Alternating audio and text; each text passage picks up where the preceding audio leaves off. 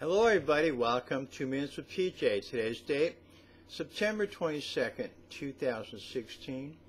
Our word for discussion today is dreariness.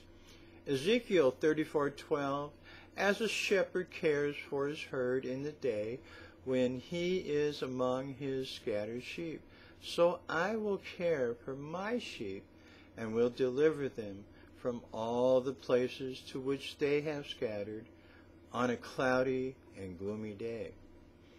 1 Thessalonians 5:16 through 18, rejoice always, pray without ceasing, and give thanks in all circumstances, for this is the will of God in Christ Jesus for you. 2 Thessalonians 3:16, now may the Lord of peace himself give you peace at all times, in every way. The Lord is with you all. Philippians 4:6 and 7. Do not be anxious about anything, but in everything by prayer and supplication, with thanksgiving, let your requests be made known to God. And the peace of God, which surpasses all understanding, will guard your hearts and your minds in Christ Jesus. 1 Peter 5:6 and 7.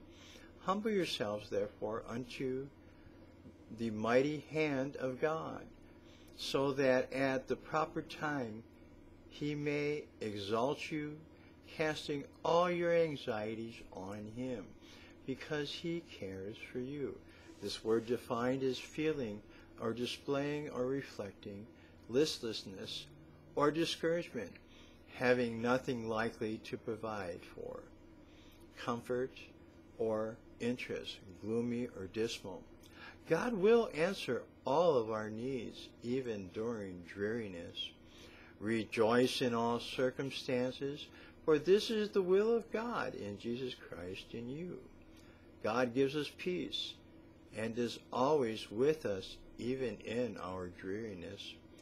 Don't be anxious, but pray with supplication and thanksgiving, for the peace of God surpasses understanding, so guard your hearts and minds in Jesus Christ.